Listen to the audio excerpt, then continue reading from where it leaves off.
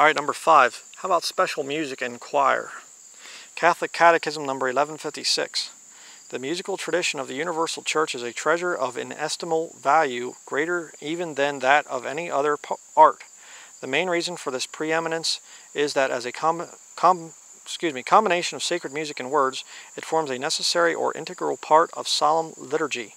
The composition and singing of inspired psalms, often accompanied by musical instruments, were already closely linked to the liturgical celebrations of the Old Covenant. The Church continues and develops this tradition. Address one another in psalms and hymns and spiritual songs, singing and making melody to the Lord with all your heart. Okay, Catholic rendering of the verse there. I think it's in Ephesians. But it says here, he who sings prays twice.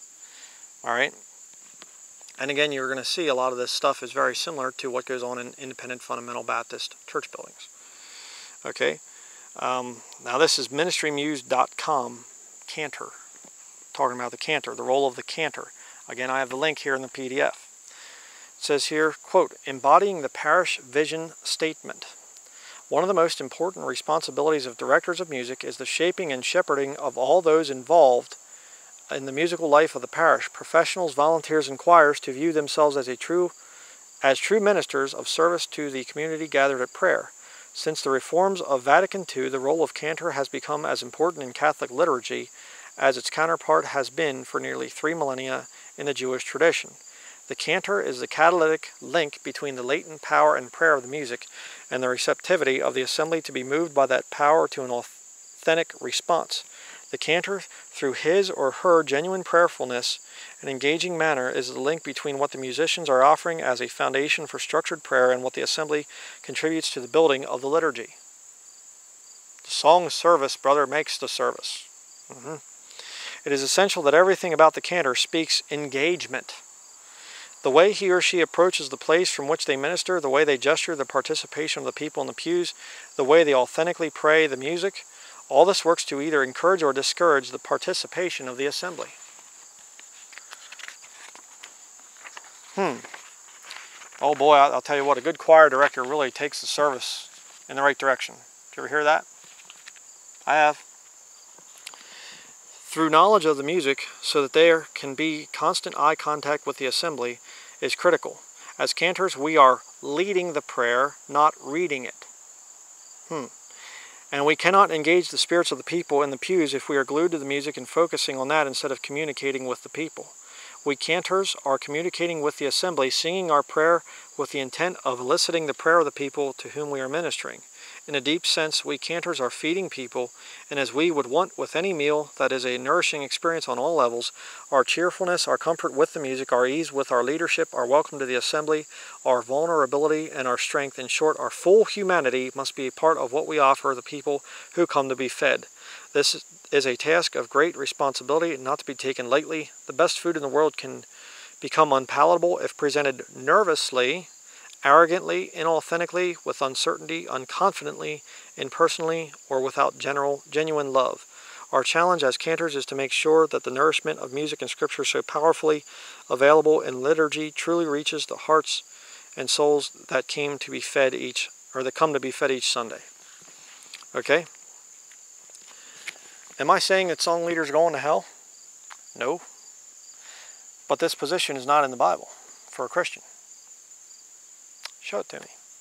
And how many times have you heard somebody stand up in one of these IFB church buildings and they sing this beautiful song and everybody's just, and I've heard, independent fundamental Baptists applaud and shout and hoot and holler like they're at a football game because somebody sang a nice song.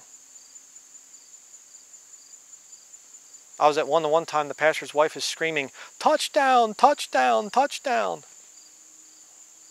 What? Excuse me? Oh, brother, that song, it was so wonderful. We follow the Bible in all matters of faith and practice? I don't remember that being done in the New Testament.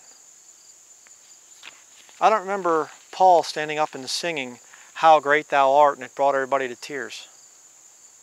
Or singing some other song, and I know "How Great Thou Art" wasn't written back then, whatever, But where's the stuff at? It's in the Catholic Church. Number 6, how about tithing as a requirement? Every IFB church building I've ever been to has preached that. I have a message on giving, and they say, if you're not giving your 10% tithe, you're backslidden, you're out of God's will. Does that mean all IFB church buildings preach that? No. But most do. Again, my experience with talking to hundreds of people from all over the world, most of them have told me that, yeah, the IFB church building in my local area here, I went there for a while, and I was told I was not given 10%, and I was in trouble with the Lord as a result. Yeah. Catholic Catechism number 2043 here. It says, the 5th precept, you shall help to provide for the needs of the church, means that the faithful are obliged to assist with the material needs of the church, each according to his own ability. The faithful also have the duty of providing for the material needs of the church, each according to his own abilities. Baltimore Catechism number 297 says, what is meant by the commandment to contribute to the support of the church? By the commandment to contribute to the support of the church is meant that each of us is obliged to bear his fair share of the financial burden of the Holy See, of the diocese, and of the parish. Okay? It's right there. You're obliged. And you see what these guys do is they go out and they get themselves some big multi-million-dollar building that they shouldn't have anyhow, and now they have a mortgage, which is, you know, in French there means death pledge, and they get this mortgage, and they get themselves in debt, and now they're saying, we got bills to pay. Hey, if you don't pay these bills, we're not going to have heat in here this winter. We got to keep these lights on. We got bills to pay. We got all this stuff to pay, and it's your responsibility to pay for it. And you got to pay a big fat salary to the big fat hireling that's up behind the pulpit a lot of times. You say, well, there are some that don't abuse that power, Brian. Some of them are paid off and all this other stuff. Yeah, but a lot aren't. And for those that are paid off, they're still milking the people for 10%, at least. But I want to show you here, Stephen Anderson, Independent Fundamental Baptist preaching, you know, you see that all the time. And of course, I don't even believe the guy's saved. You know, he hates the Jews and stuff. And I mean, that right there, that disqualifies him. You know, you start hating on God's chosen people. Yeah, no, I don't think so. But this guy, you know, again, I'm going to use him, and people are going to say, well, my pastor's not the same as Stephen Anderson. Well, I hope not. But what he is saying here embodies what I've heard from Independent Fundamental Baptist pastors. It's the same thing that they preach. So I'm going to play this little clip here. And at 37 minutes and 12 seconds, he says, quote, the reason that I preach about it is because it's a commandment. Talking about the tithe. He has a whole sermon on the tithe. And so if I don't preach about it, and then you don't do it, well, then you're the one violating the commandment. And you're the one that's going to be punished by God for not obeying this. Okay? So let's watch this. That's not the point. The reason that I preach about it is because it's a commandment. Yeah. Amen. And so if I don't preach about it, and then you don't do it, well, then you're the one violating the commandment. Right. And you're the one that's going to be punished by God for not obeying this. And then I have it on my head that I didn't even preach about it. I didn't even tell you about it. You know, I mean, if I were you, I would want somebody to expose me to this so that I wouldn't be sinning and not even know that I'm sinning because I never even heard of it. I don't even know what tithing is, or I don't even know what that means. It is a biblical concept. You see, the Bible says, and it's funny because some people will say this, they'll say, well, the Bible says, you know, people should give willingly, not by constraint, for God loves a cheerful giver. But here's the thing, what that's saying is that we shouldn't force people to give. Okay, then at 37 verse 43, as you heard him say there, he changes the King James Version text, which he does a lot. And he says, quote, you see, the Bible says, and it's funny because some people will say this, they'll say, well, the Bible says, you know, people should give willingly, not by constraint, for God loves a cheerful giver. But here's the thing, what that's saying is that we shouldn't force people to give. But wait a second, just a few seconds earlier, he was saying it's a commandment of God. It's a commandment of God, but it's not forced. Huh? That little novice doesn't know his Bible.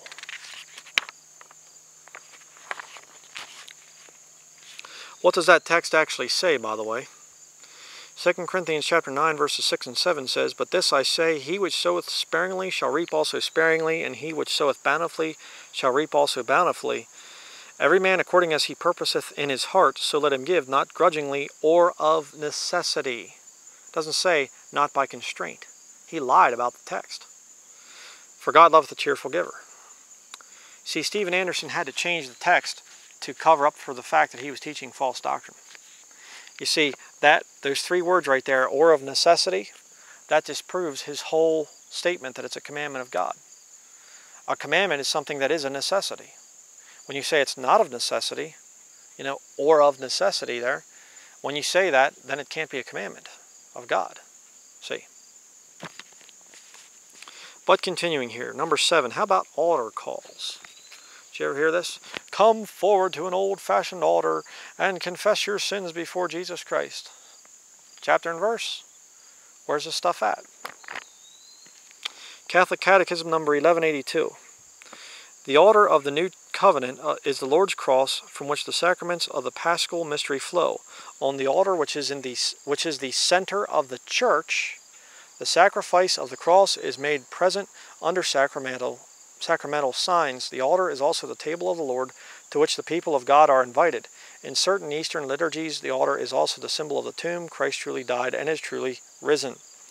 Okay, you say, what's the altar? Well, here we have a picture of Williams Catholic Chapel, Williamstown. I guess that's Massachusetts there. Okay? You see it? Now let me show you one right beside it here. First Baptist Church of Nevada City, California. Now I want you to notice that those two altars are not the same. Okay? The one's a Catholic altar, the other's a Baptist altar. They're not the same. See, because the Catholics say, do this in remembrance of me. The Baptists say, this do in remembrance of me. See, so it's totally different. Not even related. I mean, it's just totally different. Yeah, right. Okay. How about New Hope Baptist Church, St. Mary's, Georgia? Thought that was interesting. St. Mary's, That one just says in remembrance up front there. But I think most of us can say that we've been to an independent fundamental Baptist church someplace, and they got that altar right up front there. You say then all the independent fundamental Baptists that have an altar in the front of their congregation, they're all going to hell, right? I didn't say that. I didn't say that at all. A lot of the brethren trying to say that I'm trying to attack the Baptists and put them down and all this other stuff. Listen, let me explain it again. The problem here is not, is this stuff completely evil or satanic? That's not the main issue. The main issue is you're not getting it from the King James Bible. So quit pretending that you are. That's the issue.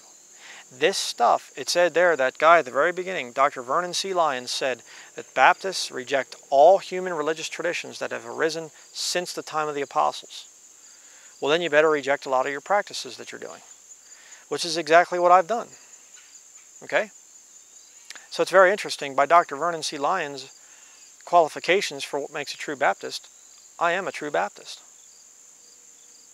I believe in baptizing adults, consenting adults that have been born again, and I believe in rejecting all human religious traditions that have arisen since the time of the apostles. So that makes me a true Baptist. It makes all of you out there that worship in the buildings and hold on to these traditions and try to defend them without providing scripture, that makes you not Baptists, according to that guy's standards. Number 8, how about social events? Catholic Catechism number 1908. Second, the common good requires the social well-being and development of the group itself. Did you ever hear that? This is your church family. This is even more important than your regular family, than your life, than anything. The most important thing in this world is your church family. Did you ever hear that? Development is the epitome of all social duties. Certainly it is the particular function of authority to arbitrate in the name of the common good between various particular interests, but it should make accessible to each what is needed to lead a truly human life: food, clothing, health, work, education, and culture, suitable information, the right to establish a family, and so on. Okay, Catholic Catechism number 1912. The common good is always oriented toward the progress of persons. The order of things must be subordinate to the order of persons, and not the other way around. This order is founded on truth, built up in justice, and animated by love. You know, all you need is love. You know, Catholic Catechism number 1913. Participation is the voluntary and generous engagement of a person in social interchange. It is necessary that all participate. I thought it was voluntary. Each according to his position and role in promoting the common good. Isn't that wonderful? This obligation, voluntary obligation. We would call that an oxymoron. Doesn't work. This obligation is inherent in the dignity of the human person. It's from the Catholic Catechism there. Now, many IFB groups conduct couples dinners, picnics, skits, and other social events. And if you don't attend that, you are labeled as not being a team player. You're labeled as putting things before your church family. Yeah, I've had it put on me. I'm not faithful, say, to the church. Like somehow I become disconnected from the church when I leave the building. While I'm in the stupid building, I'm part of the church. When I'm not in the stupid building, idiotic building, ignorant, ridiculous building, then I'm not part of the church. That's ridiculous. Absolutely ridiculous. But now I'm going to read you a couple quotations here to further illustrate my point. Another guy who's a Catholic, if there ever was one, this guy. This ridiculous nonsense right here. There you go. How about this satanic nonsense? You know. Here we have page 11. I haven't typed out here for sake of time. It'll be quicker to do it this way. Page 11. Quote, real spiritual growth is never an isolated individualistic pursuit. Maturity is produced through relationships and community. You watch out for that word community. But you see that thing a lot of times with the independent fundamental Baptists. You shouldn't be isolated. Don't be a hermit now. Page 130. We are created for community, fashioned for fellowship, you know, and formed for family, and none of us can fulfill God's purposes by ourselves. You mean like Paul that didn't see any of the brethren for 3 years? And there was another time there was 15 years? But I guess Paul was a backslidden state that whole time, right? Sure he was. Page 131. Disconnected and cut off from the lifeblood of a local body, your spiritual life will wither and eventually cease to exist. Huh? So in other words, if you aren't part of a local church, then your spiritual life will wither and cease to exist? You mean you lose your salvation? You know? See, this is nonsense. What is this? This is Catholic. All right? Number 132, page 132 here. The person who says, I don't need the church, is either arrogant or ignorant. How about that? Sure. Page 133. Many believe one can be a good Christian without joining or even attending a local church, but God would strongly disagree. Really? God would disagree with you not joining a local church? That's interesting because the term local church does not appear in the King James Bible. Huh. So if God disagrees, then he'd be contradicting his own word. Yeah. And you say, but Brian, Rick Warren's not an independent fundamental Baptist pastor. I know, but a lot of you independent fundamental Baptists out there have the same philosophies as Rick Warren when it comes to your church building. You don't think I'm legitimate, a lot of you, because I don't go to a church building. And I have no intention of ever going to a church building.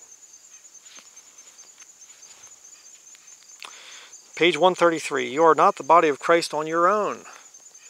You need others to express that together, not separated. We are his body.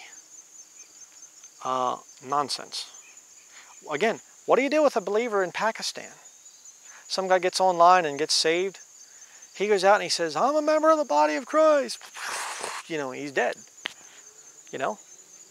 He might have to fellowship, you know, or worship the Lord on his own for a while. Page 134. He says here, quote, isolation breeds deceitfulness. Tell that to the Apostle Paul. Page 136, Satan loves detached believers, unplugged from the life of the body, isolated from God's family, and unaccountable to spiritual leaders. Hello, man of God, tell me what to do, right? You and your infallible papal decrees. Because he knows they are defenseless and powerless against his tactics. Sure. So somebody who's detached, who's sick and tired of all the apostate Baptists and Catholics and Presbyterians and whoever in their area, and they say there's nobody here that believes the King James Bible, so I'm not going to be part of that. Then they're easy prey for the devil. No, quite the opposite is true. The people that stay in these apostate church buildings, they're the ones that are easy prey for the devil. So ridiculous. Page 143, you were created for community. Sure. Page 151, it means giving up our self-centeredness and independence in order to become interdependent. Check out the New Age philosophy with that one. Yeah, totally New Age. Just ridiculous. Page 176, you cannot grow to Christ-likeness alone. Want to bet? Did Paul?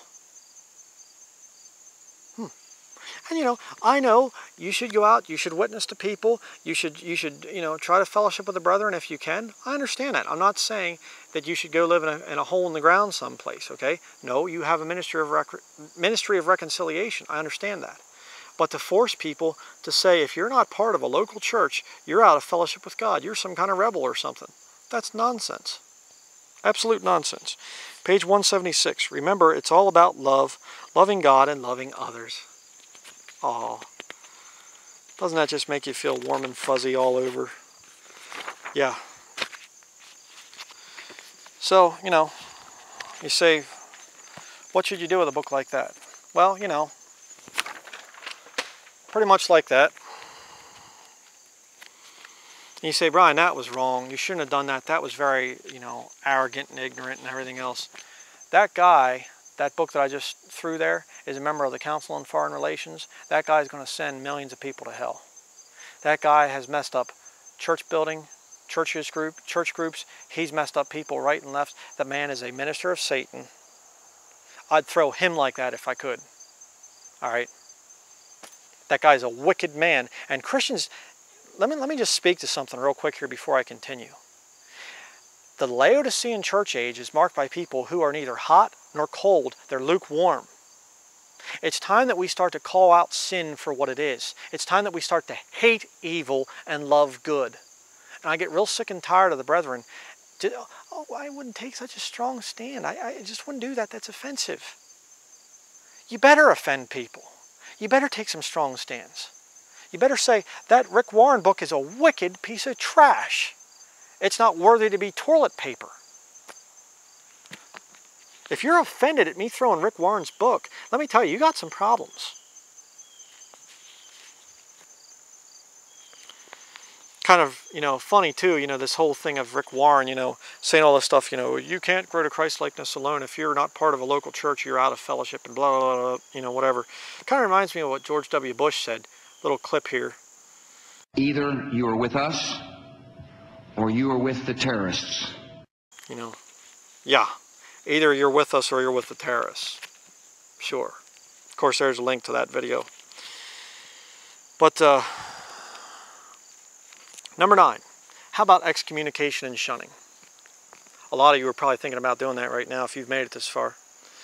Catholic Catechism number 1445 says, the words bind and loose men, whomever you exclude from your communion will be excluded from communion with God. Whomever you receive anew into your communion, God will welcome back into his.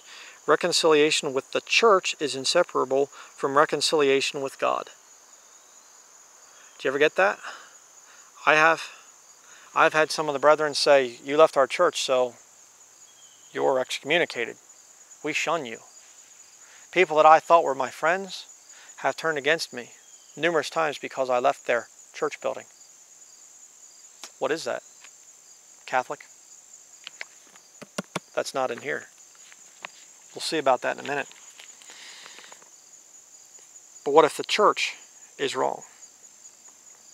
Catholic Catechism number 1463. Certain particular grave sins incur excommunication, the most severe ecclesiastical penalty which impedes the reception of the sacraments and the exercise of certain ecclesiastical acts, and for which absolution consequently cannot be granted, according to canon law, except by the Pope. Gee, that sounds familiar. You're excommunicated and it can't be reversed except by the pastor, the man of God, the Pope.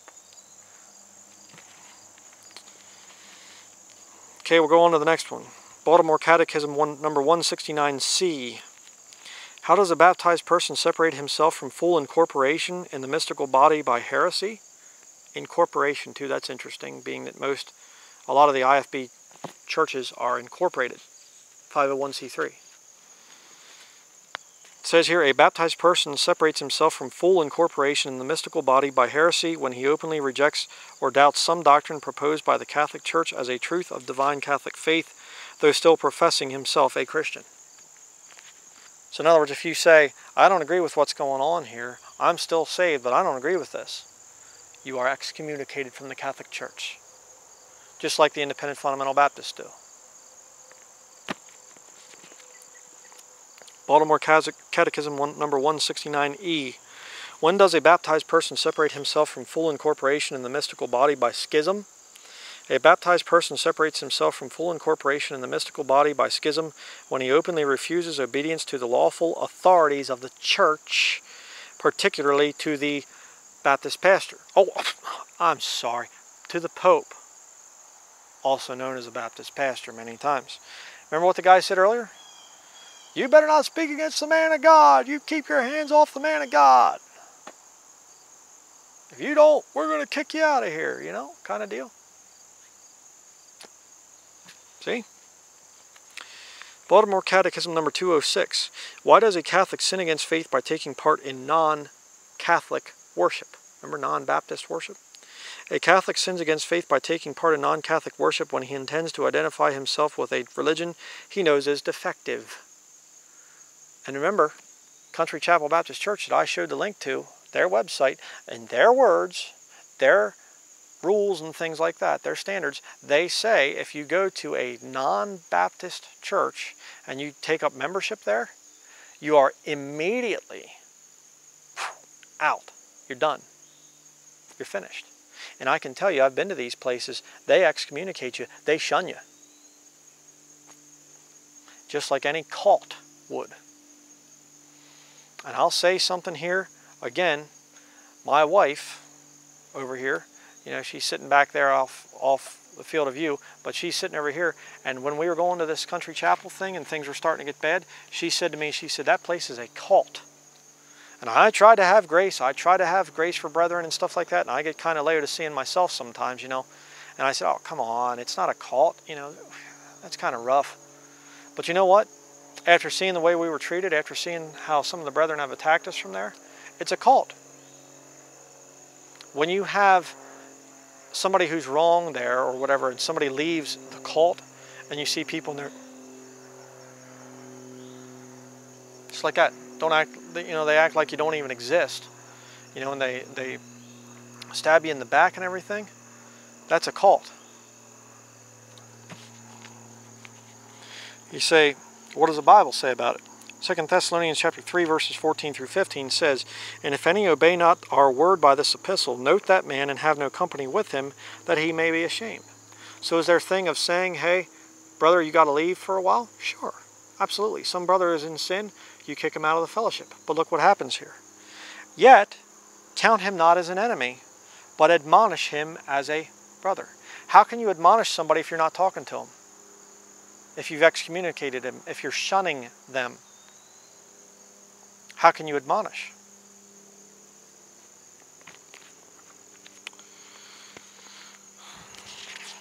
Why do some Baptist churches, excommunicate and shun the brethren simply because they left their fellowship there? And I've had that thing happen a couple times to me. I've left these independent fundamental, fundamental Baptists, and I see them out in public someplace, and they act like I don't even exist. Why? Very cult-like. Okay, and this is interesting here too. Page 9, I'll show you the book here. Page 9 of this book, the church teaches, right there, by Jesuit fathers of St. Mary's College. Oh boy, Jesuits. You know, this thing here, page 9, says, quote, "And at the same time I condemn, reject, and anathematize everything that is contrary to those propositions and all heresies without exception that have been condemned, rejected, and anathematized by the church." Okay? Condemn, reject, and anathematize. Yeah. Now finally, let's talk about the last point here. Number 10, integration of church and state military goals, republicanism. All right, again, remember, I am a registered Republican, so don't get all excited and, oh, you're a liberal Democrat. No, I'm not, okay? But I want to just make a couple points here about this whole thing. And, you know, I already stated, and I've talked about this thing for years now, this thing of 501c3 incorporation. Back in the 1960s, under Lyndon Baines Johnson, he was the one that devised this whole scheme of bringing church buildings under IRS control, thereby silencing the pastors. Okay? And I'm going to play a little video clip here, and this is not in the PDF, but it's very important to show this thing. This is a fairly recent video clip because it's talking about Obama and some of the churches down there with the black churches and how they are told by the IRS and the federal government what they can and cannot say in support of Obama. And this shows you that 501c3 churches are controlled. So check this clip out. How does President Obama get to 270 electoral votes? Well, his clearly strongest voter group is African Americans, and hundreds of preachers and other religious leaders are going to get a pep talk of sorts from members of the Congressional Black Caucus on how to combat the recent rise in voter ID laws. I'm joined now by the chairman of the Congressional Black Caucus, Congressman Emanuel Cleaver, Democrat from Missouri, who is also an ordained minister. Congressman, it's good to see you. Good morning. Good to be with you. So you've got this big summit tomorrow. Essentially, what is your message to several hundred clergy members, I understand, who will be there? Yes, we'll have representatives from 9 denominations who actually pastor somewhere in the neighborhood of about 10 million people. And we're going to, first of all, equip them with the information they need to know about what they can say and what they cannot say in the church that would violate their 501c3 status with the IRS. In fact, we're going to have the IRS administrator there. We're going to have the Attorney General, Eric Holder, there. We're going to have the lawyers organization from around the country, the ACLU, all giving ministers guidance on what they can and cannot do. Isn't that incredible? I mean, isn't that thing incredible? You say, what is that? That is a government-run church. And most church buildings here in this country, including the Independent Fundamental Baptists, most of them are 501c3. You say, name a couple. Okay. Liberty Baptist Church that I used to attend. James Melton, and he defends the thing. He says you're anti-government if you're against 501c3. Okay. I thought that Congress was not supposed to make any law regarding the establishment of religion or the free exercise thereof. I thought that was the First Amendment. Well then, by being 501c3, you are the one who's actually anti-government. You're going against the Constitution. But James Melton is, Dr. Peter Ruckman, their church is 501c3, and a whole bunch more. I'm not going to get into all of them there, but, you know, hey, if you're going to an Independent Fundamental Baptist church, why don't you ask your pastor? Ask him if he's 501c3. When election time rolls around and you hear him stand up there at the pulpit and he says, I can't tell you who to vote for, ask him why. Ask him to provide you with a chapter and verse on that one. Say, oh, Pastor, I heard you say that you're not allowed to talk about who to vote for. Could you show me that scripture in here? Show it to me. If you're out there and you're a Baptist pastor, how about you show me a verse in here that says I'm not allowed to talk about who to vote for? See? You see, the Catholic Church is yoked up with the government. We're going to talk about that as we continue here. Here we have page 74. I'm going to put this screenshot up there because I want you to actually see this. This is very, very, very significant. Of this book right here, The Church Teaches by the Jesuits. Okay? I want you to see this thing. This is very important to get. Okay, it says here, quote, number 154 there, it says, "We are taught by the words of the gospel that in this church and under its control there are two swords, the spiritual and the temporal. Both of these, that is, the spiritual and the temporal swords, are under the control of the church. The first is wielded by the church, the second is wielded on behalf of the church." Huh. The temporal sword, going out and starting wars and fighting and killing and police actions and stuff like that, military wars, it's done on behalf of the church. Huh. Continuing here. The first is wielded by the hand of the priest, the spiritual, you know. They're trying to say this here, which of course the Catholics aren't really Bible believers, so it's not true. But look at this. Look at the part here in the highlighted. The second by the hand of kings and soldiers, but at the wish and by the permission of the priests. Okay? Sword must be subordinated to sword, and it is only fitting that the temporal authority should be subject to the spiritual. Now, you might not realize how significant this is. Okay? You might just be sitting there going, what's the big deal? This thing is written by Jesuits. Okay? Study the Jesuit order. These are the people who are running everything. Okay? You say, I thought it's the Illuminati. Adam Weishaupt, there in Bavaria, he was a Jesuit. Okay? It's the Jesuit order that's running things. And you say, how's that line up with the Bible? Revelation chapter 17 verse 18 says, "And the woman which thou sawest is that great city which reigneth over the kings of the earth." Huh. So then you mean that the Roman Catholic Church actually rules all the governments out there? Absolutely. You say, prove that, Brian. Okay. Watch the news. Watch our presidents go over there to the Vatican and bow down and kiss his ring. Watch it.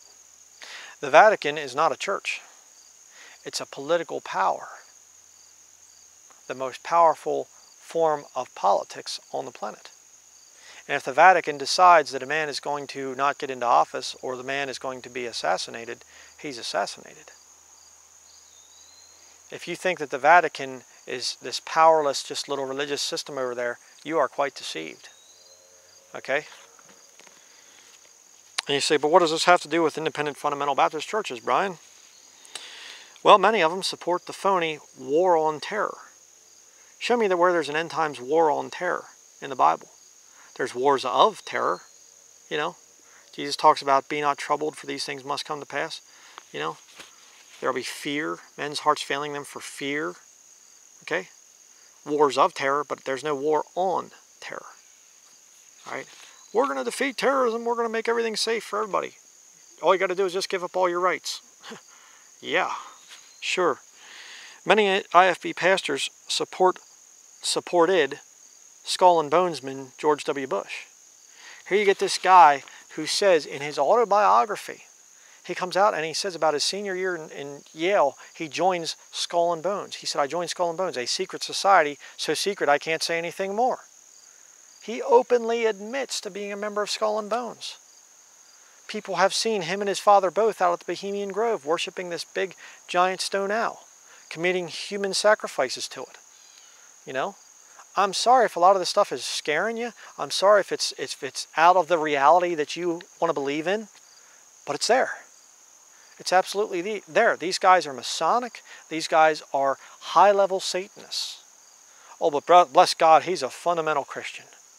You know, and I was in independent fundamental Baptist churches at the time when George W. Bush was running things, when he was a president. Well, he wasn't running things. He's just a puppet figurehead. But I was there, and I had these IFB pastors standing up in the pulpit saying, I bless God. I thank God that we have a Bible-believing president.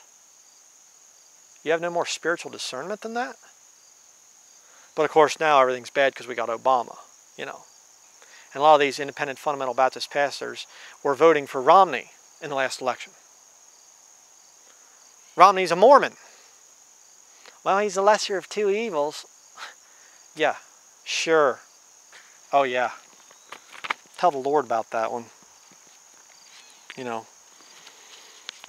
Many preached that Ronald Reagan was great while ignoring his criminal connections. Ronald Reagan was setting up terrorists. Ronald Reagan was covering up things. Ronald Reagan was involved in scheme after scam and things, all these bad things. I'm not even going to get into all of it, but one of the biggest ones, Republican Congressman John W. DeCamp. Look at the Franklin cover-up sometime. The Roman Catholics out in Omaha, Nebraska. They were out there and they had this big, huge orphanage for boys, Boys Town America. And these boys were being shipped in to the White House during the Reagan and Bush administration for sex orgies. Little boys. And some of these boys, two of them, got older. Paul Bonacci, and I can't think of the other guy's name. He actually went and perjured himself, and they... Paul Bonacci, Troy Bonner, I think was the other guy. And then there was Alicia Owens, a young girl that was at this orphanage, and they described being taken to the White House and being molested in the Reagan and Bush administration. And how many IFB pastors got all righteous and indignation and everything else when Bill Clinton was fornicating with Monica Lewinsky, but Reagan and Bush have young boys being brought in for sex parties, and it's like, I don't see anything. What do you mean? Skull and bones? I don't see anything like that. You know, I don't see it. I don't know what you're talking about. Hypocrisy. Total stinking hypocrisy. And these aren't the claims of liberal Democrats. Like I said, it's John DeCamp. Guy was a Vietnam War veteran, you know, and a Republican congressman. And he talks about how the Republicans were getting in trouble all the time for bringing young boys in to have sex with them. A whole huge thing. And by the way, another interesting thing, there was a whole documentary that was done on this thing. I think it was some British film company had come over and filmed a whole thing on this. And, you know, the Franklin Scandal, I think it was called. It was going to be aired on national TV. And a company that George Bush Sr. Had stock in pulled this thing from off the television networks. Very interesting. Many Baptist pastors also continue to say, God bless America, and then they turn right around and talk about how wicked America is. And there's a video. I'm not going to show any video clips of it, but it's Dr. Sam Gipp, and I think very highly of Dr. Gipp. He's done a lot for the King James Bible. I've met him in person. He's a good man. I don't doubt Dr. Gipp's salvation. Not one bit. He's a good man. But the guy is just totally hypocritical when it comes to politics. You know? And he has this whole sermon, I'm still proud to be an American. Pride is sin. You know? America's still the greatest country. I don't agree with that. America has become wicked. And again, why are a lot of these Baptist pastors covering up that fact? Is it because it could affect their salary? Or perhaps their pension? Or perhaps their retirement? Or perhaps it's because they're in a 501c3 building and they're scared to death to say anything against the government because they know that the government owns their building and owns them too. But don't you worry, because when things get really bad, your independent fundamental Baptist pastor is going to stand up and fight for you. Don't you worry. He won't fight right now when it'd be easy to fight, but he'll do it when the you know, everything gets real bad. Don't worry. He'll defend you. Don't worry. Don't worry. Don't stick to the Bible. Stick to your traditions. Stay in your building, and your pastor will defend you when things get bad. When the sodomites are pounding down the door, when the sodomites are coming into the congregation and saying, you will do this and you will do that, don't you worry, your pastor's going to stand up at that point. He may not do it right now, but he'll stand up when things get bad. Keep telling yourself that. And many Baptists also cheer on Roman Catholics like Bill O'Reilly and Sean Hannity because they're on Fox News. You know, conservative Fox News. Yeah. Sure. Right.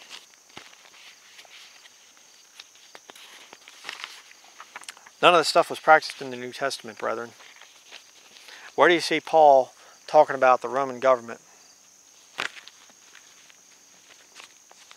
All this stuff is ridiculous. So what is the conclusion of this matter? All right, what's the conclusion here? What have we learned if you stuck with me this far? Number one, it is a fact that many independent fundamental Baptist practices come from Catholicism and not from the King James Bible. It's a fact. I've shown it to you. You can't tell me I don't know what I'm talking about. I've given you the quotes. I have the PDF here. You can go download the thing. You can look them up yourself. You can go to the Catholic website there where the Catechism is. You can read the Catechism for yourself. And you can compare it to the King James Bible, and you can see it's not in here, but it's in there. 1 Corinthians chapter 6, verse 15 and 16. Better get a hold of this one. Know ye not that your bodies are the members of Christ? Shall I then take the members of Christ and make them the members of an harlot? God forbid. What? Know ye not that he which is joined to an harlot is one body? For two, saith he, shall be one flesh. Who is the mother of harlots in the Bible? Mystery Babylon, the mother of harlots and abominations of the earth, Revelation chapter 17. And who is Mystery Babylon identified as? The Roman Catholic Church. Did you know that the Roman Catholic Church has some daughters? You see, a lot of times you have a whorehouse in the modern vernacular, and you have a woman, an older woman, and she's kind of the madam, you know, there or whatever, and she has her women that work under her, her harlots, and she puts them with certain people, and she kind of oversees the whole thing, kind of like a pimp would a prostitute, but she's a madam, you know, of the whorehouse. That's very similar to what Mystery Babylon is. You see, Mystery Babylon is the mother of harlots. It doesn't say that she is the greatest harlot, which she is, but she is, you know, she has harlots under her control. She's a mother. She has daughters. Shall we, as Christians, go to the mother of harlots and seek to become one of her daughters? No, because then you're joined to her. Then you see, God looks down and he says, look at all these traditions you got yourself into. You're doing all these things that are wicked, that are contrary to my word. It's bad news. Now let me make a couple points here. Many of the practices in this study are not evil, but Baptists need to be honest and admit where they come from. Okay? Some guy standing up in the middle of at the beginning of the service and reading a portion of Scripture, that's not evil, but it's not scriptural. See? And it comes from the Catholic Church. Better get a hold of that thing. The reason I did these two studies was simply to make my brethren think and examine their beliefs and practices in the light of Scripture. And that's the truth. Okay, thirdly, you may need to abandon your IFB church very soon with the coming sodomite persecution. And I've been talking about this all through the study. It's coming soon. Very, very, very soon. Obama said that he's not going to do it, which in Obama speak means that he is going to do it. Okay, two portions of Scripture to read here and then we're done. John 4 verse 23 and 24 says, but the hour cometh and now is when the true worshipers shall worship the Father in spirit and in truth, for the Father seeketh such to worship him. God is a spirit, and they that worship him must worship him in spirit and in truth. Truth. Are you worshiping Jesus Christ in spirit and in truth? Are your beliefs, are your practices lining up here? Or do they line up over there with the Catechism? Philippians chapter 4 verses 8 and 9 says, finally, brethren, whatsoever things are true, whatsoever things are honest, whatsoever things are just, whatsoever things are pure, whatsoever things are lovely, whatsoever things are of good report, if there be any virtue and if there be any praise, think on these things. Those things which ye have both learned and received and heard and seen in me, Paul in other words, do, and the God of peace shall be with you. Let me just give you a little bit of advice, okay, out there. If you're an independent fundamental Baptist and you're saying, Brian, I'm just not going to give up this thing. I believe in what we're doing. I think it's really a good system. Whatever. If you're doing that, let me just say this. The time to prepare for trouble is not when the trouble arrives. Okay? You need to prepare beforehand. Now you can see, if you have any spiritual discernment at all, you can see that the sodomite thing is getting bad. Okay, the atheists are getting bad. The Catholics are getting bad. The Muslims are getting bad. We'll be doing a sermon on this in the future. You know, the biggest threats to Bible-believing Christians. You can see that those storm clouds are on the horizon. All right? Then you wait till it gets there. You wait till they're banging on your door, trying to pass legislation. Then you go underground. Then you go to the house church. No. You prepare for it now. And if you're not willing to give up your church building and all the traditions in that thing, you're going to have a real rough time when the axe falls, so to speak. The best thing that you can do is, you don't want to give it up? Okay, well then at least practice. At least start to look at how to do a house church. And by the way, you don't go to people and ask permission for it, okay? You don't need men's permission to worship the Lord, right, or to do the work of the Lord. But you got to get that thing in your mind. You got to start getting that thing fixed up here. I may need to depart from this system. And I got to get myself ready for that time. All right? You're going to have to learn to do things outside of your church building and not be tied to that system. And if you're in a system where you have this independent fundamental Baptist pastor and he is lording over you, and he is telling you that if you're not in there every time the doors are open, and he says you're not faithful, if you're not coming in and all this other stuff, if you're in a system like that, you better run away from that thing. Run from it. Flee it. All right? So that's going to be it. Thank you very much for watching. That's going to be it for this study. A lot more other studies coming up, so that's going to be it. Thank you very much for watching. Stick to the book.